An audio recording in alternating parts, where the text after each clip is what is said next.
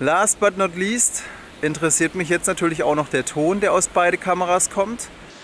Beide RX100 sowie ZV1 habe eine Deadcat montiert, RX100 Marke Eigenbau, ZV1 direkt von Sony. Das Schöne am Klappdisplay der ZV1, ich kann auch meine Tonpegel sehen. Das Deadcat der RX100 verdeckt eigentlich meine Tonpegel, also ich habe keine Ahnung bei der RX100, aber bei der ZV1 sehe ich, dass eigentlich alles schön im Pegel ist.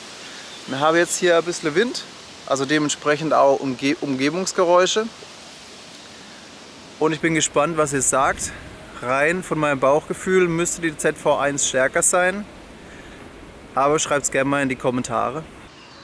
Noch eine kleine Anmerkung. Ich filme mit der ZV1 im Farbprofil HLG und mit der RX100 im Farbprofil PP3, also einem Cine-Format. Das ist schon ein bisschen flacher als das normale, aber die kann einfach keine HLG.